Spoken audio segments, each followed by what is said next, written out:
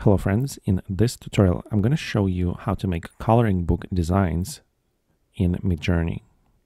Okay, so my prompt is going to be imagine color book style or color book line art style, forest scene, creek, waterfall,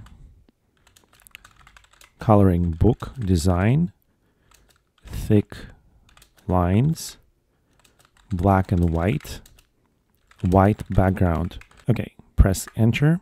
Now we're going to generate the initial image in Midjourney, and we're going to bring it into Illustrator for creating that realistic color book line art design. Okay, so we're going to select one of these images. I'm going to select the second image and upscale it.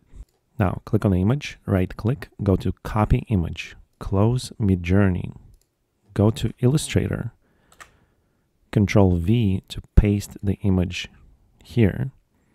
Then with the image selected, on the right hand side, go to image trace and select line art.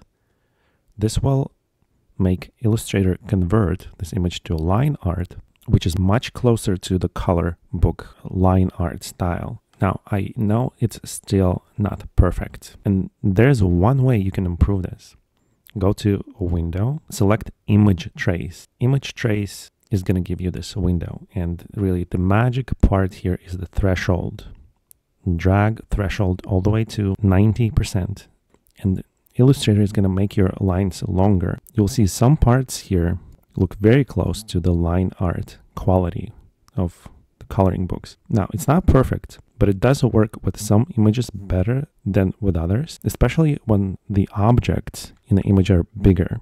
Here we have a lot of detail, but try it out with images that have less objects or have bigger objects, more defined objects, and you will see that this line tracing technique works a lot better with those types of images. But even this image is not so bad. You'll never achieve perfect results with this workflow. Some of the time you might want to just add your own lines or correct some of these lines yourself. But even if this picture turned out to be perfect line art, there's still so much that goes into creating a coloring book just beside Midjourney that this is really one of the best ways to speed up workflow.